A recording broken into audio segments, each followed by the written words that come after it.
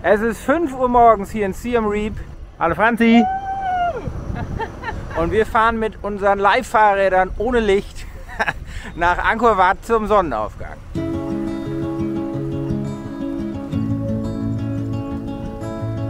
Wie kann man denn einem ein Fahrrad geben, morgens um 5 ohne Licht? Ticketkontrolle. Today your ticket first day. Yes. Bist du noch da, Franzi? Ja. Hier ist Licht. Der schlimmste Teil ist hinter uns. Wir sind angekommen in Angkor Wat im Haupttempel und es ist eine mega schöne Stimmung hier. Und jetzt werden wir den Sonnenaufgang genießen.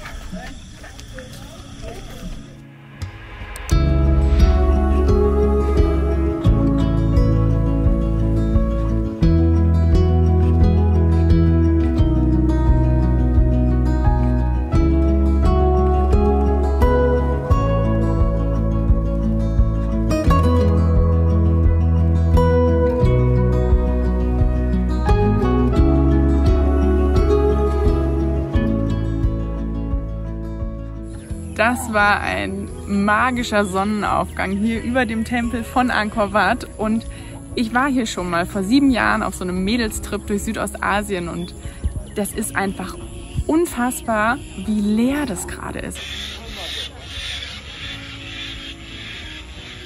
Wir saßen hier auf diesem Tempel mit so 5, 6 Leuten, ab und zu läuft mal einer vor, aber vielleicht finde ich ein paar Fotos und wir können die einblenden, was für Massen hier vor Covid auf diesen Wiesen standen. Alles war voll, also unfassbar schön, das jetzt nochmal so erleben zu können, weil natürlich die Stimmung viel besser rüberkommt. Und ja, jetzt würde ich sagen, erkunden wir auch den Tempel selbst mal und gehen da rein.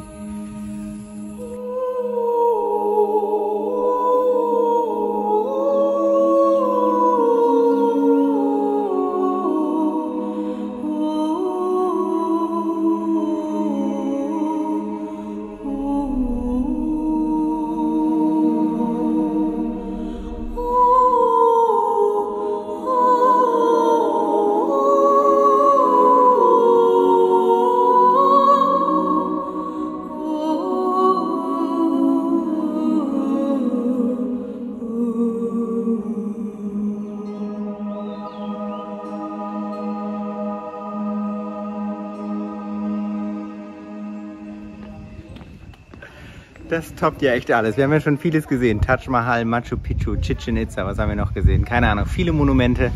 Aber irgendwie, das ist einfach richtig cool. Das ist riesig und dieser Detailreichtum, richtig schön.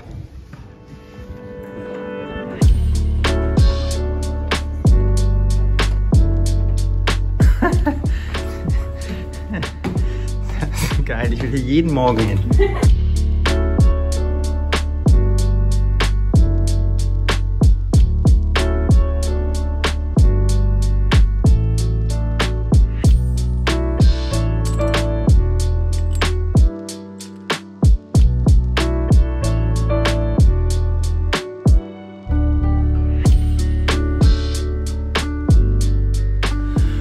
Wahnsinn! Wann kann man schon mal so einen Shot in Angkor Wat machen? Hier hinter uns der zentrale Turm, der ganze Platz ist leer. Wir können von 2 verschiedenen Treppen kommen. Gott, ich bin so glücklich, dass das hier so schön leer ist. Ja, und vielleicht erzählen wir euch noch mal so ein paar Hintergrundfakten zu Angkor Wat. Angkor Wat ist die größte Tempelanlage der Welt.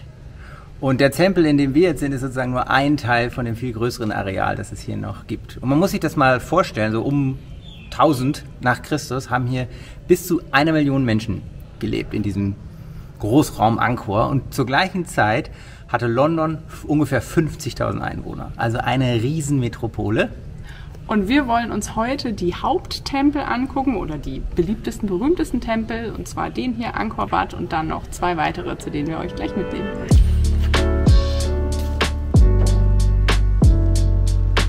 Geht's hier jetzt wieder runter? Jetzt einmal rum. Ja.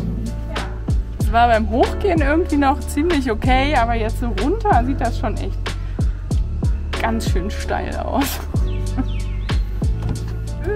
Das täuscht.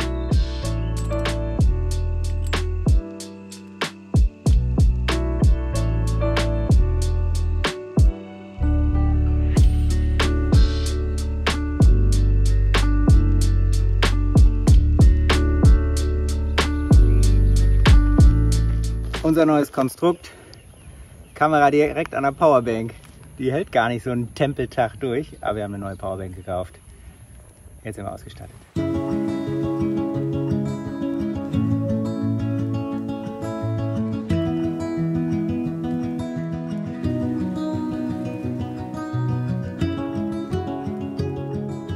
Zeit für einen Fun Fact zu Angkor Wat. Die Silhouette, die ihr hier gerade seht, also diese Angkor Wat Silhouette, ist auch auf der Flagge von Kambodscha zu sehen. Sau witzig. Matthias kriegt sich gar nicht ein vor lauter Begeisterung. Es ist einfach nicht zu fassen, wie cool das aussieht. Richtig cool. Und rennt alle paar Minuten wieder weg, weil er irgendwie eine schöne Videoidee hat. Also Angkor wird auf jeden Fall Filmmaterial für einen ganzen Kinofilm geben. Da ist er wieder und macht irgendwas Schönes.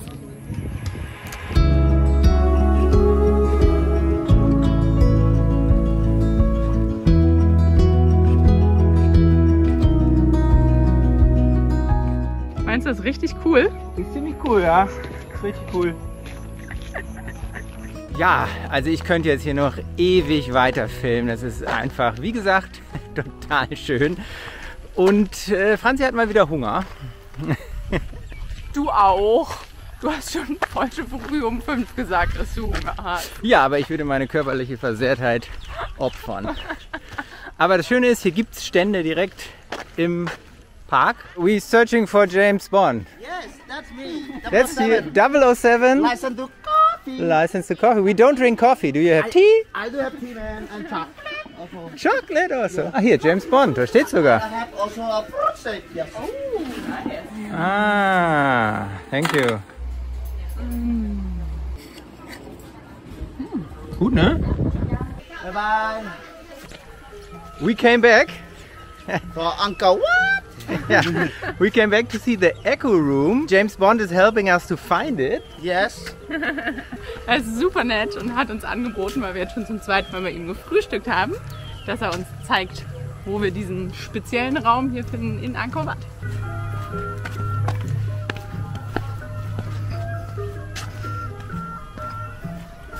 Oh, that's where it is? Yes. Ah.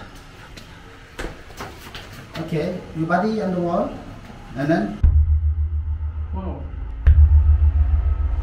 Man hört hier so ein Echo. It's so close of the heart. Yes.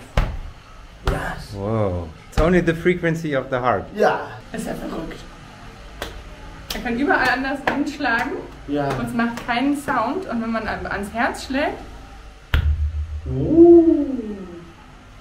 ist er aber? Very old people then come here to do that, to be good luck and long life also. Yeah. My name is Bond, James Bond, license to coffee. And the pancake is really good. Thank you. Ja, wie findet man diesen Raum jetzt? Also man geht einfach rein ins Taj Mahal, wollte ich gerade sagen. Also man geht rein ins Angkor Wat, einmal die Stufen hoch, links abbiegen und dann, bevor man sozusagen wieder rausgeht, hier im Zwischengang. Und mit so viel positiver Energie zurück zu 2 Tage vorher.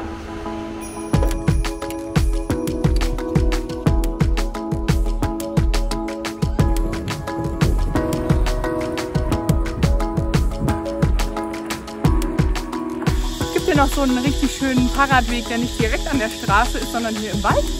Wir haben da Mountainbikes, probieren wir mal aus. Wahrscheinlich soll man hier absteigen. Ja, das ist so smarter.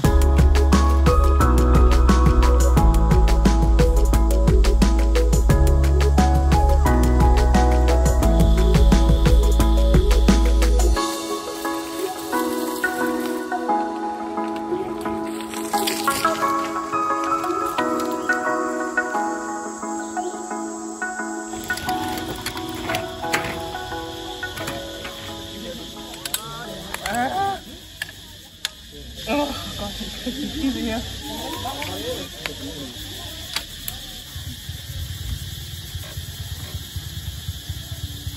Puh, es ist richtig heiß, die Sonne ballert. Aber mir brennen die Augen vom Schweiß, der da reinläuft. Aber dieser Fahrradtrack, ganz cool, der war die ganze Zeit im Schatten und hat jetzt direkt zu diesem Tomb Raider Tempel geführt. Wie heißt der denn richtig? Der heißt Prohm und der ist eben berühmt geworden, weil hier Tomb Raider gedreht wurde. Ah. Mit Angie.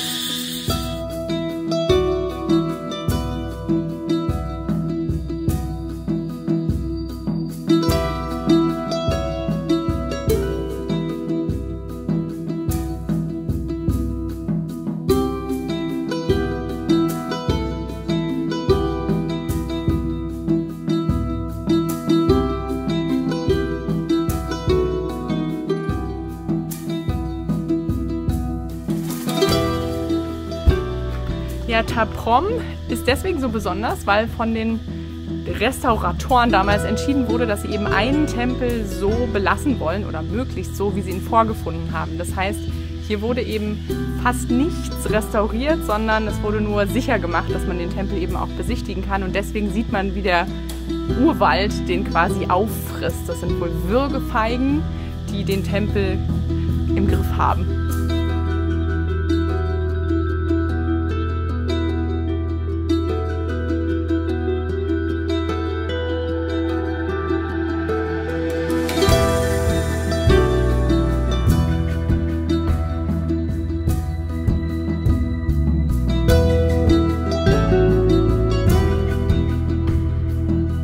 Was ist denn hier? Ah, den habe ich am Foto gesehen. Irgendwo. In deiner Krass. Vorbereitung, meinst du? Ja, in meiner ausgewogenen Vorbereitung.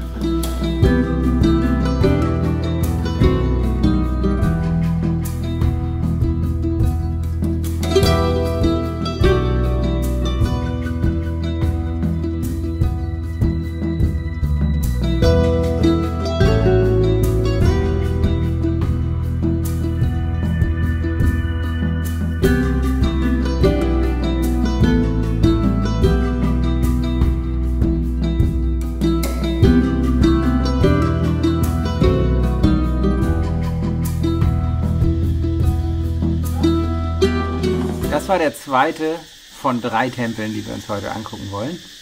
Und es ist erst irgendwie 11 Uhr. Also wenn man um 5 Uhr aufsteht, dann hat man natürlich mit 6 Stunden auch eine Menge Tempel gucken. Wir machen jetzt eine Mittagspause und dann fahren wir noch zu dem Tempel mit diesen coolen Gesichtern, die in Stein gebacken sind. Bis gleich.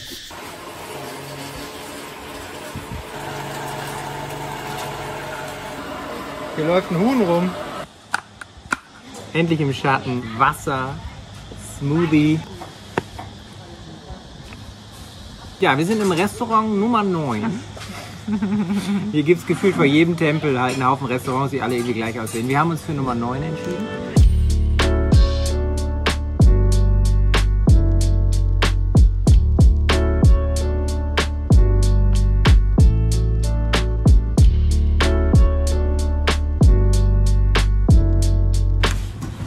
Noch ein Shake. Wahnsinn, haben wir ja gar nicht erwartet. Das ist richtig gut hier und wir müssen es wirklich empfehlen. Also wenn ihr hier seid, beim Tomb Raider Tempel, das westliche Tor und da dann Restaurant Nummer 9. Und ich war gerade auch schon auf Klo hier. Hier ist ein richtig modernes Klohaus. Also zum Zwischenstopp richtig cool und als Shake kann ich empfehlen Mango, Banane, Pineapple. Und nicht nur der Shake war lecker, sondern ich hatte hier so Mama-Nudels, die waren tatsächlich nicht scharf. No spicy, you want spicy? And trotzdem aber würzig und mit ganz, ganz viel Gemüse. Also echt gut hier, Restaurant Nummer 9. Hi. Thank you.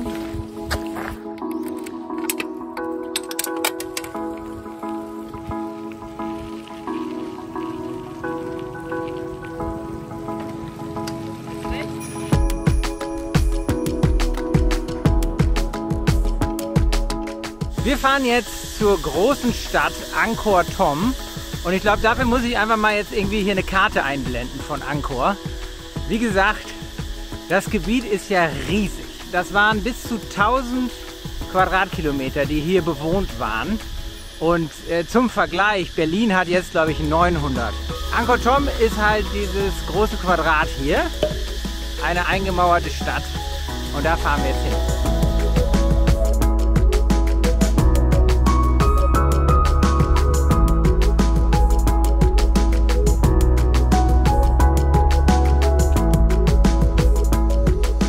Ja, um uns herum seht ihr ja, ist alles voller Urwald, aber früher standen hier natürlich Häuser. Das war alles aus Holz, ist alles vermodert. Nur die Tempel, nur die sozusagen religiösen Bauten waren aus Stein.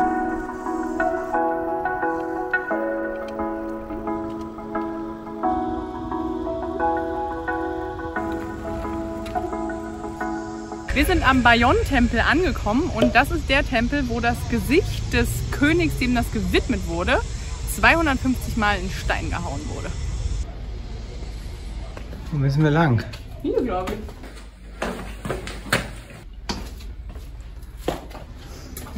Durch die Katakomben.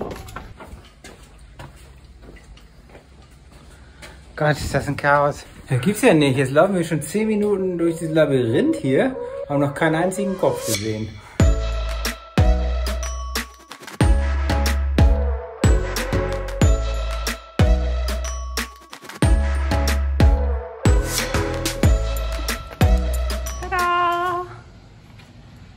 Einmal nach oben geguckt.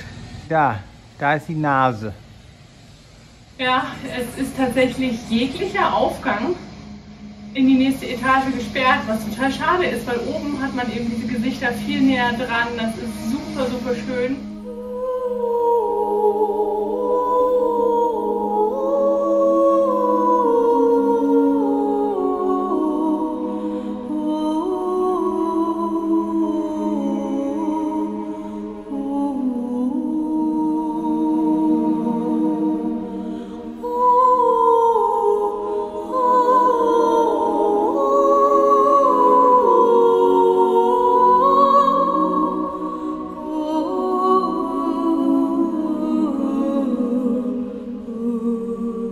Wir sind jetzt nochmal um den Tempel rumgelaufen, sieht richtig cool aus und dann kann man eben doch die Gesichter sehen, halt von außen und weiter weg und nicht von innen, aber man sieht sie.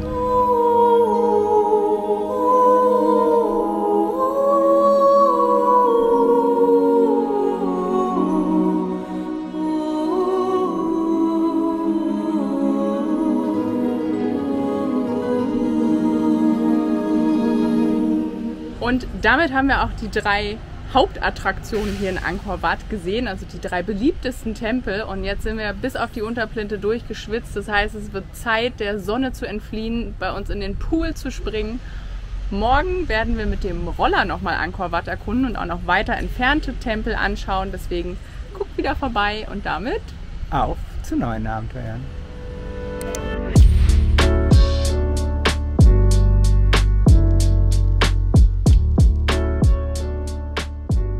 Also das muss ich korrigieren, Franzi. Ich habe ja den Reiseführer gelesen im Flugzeug. Doch, ich sehe deine Silhouette. Also Angkor Wat, dieser riesige Tempel, in dem... Warum bleibst du stehen? Weil ich dachte, rückwärts laufen ist immer mit den Treppen gefährlich. Machen es einfach so. Ach so. Ach so.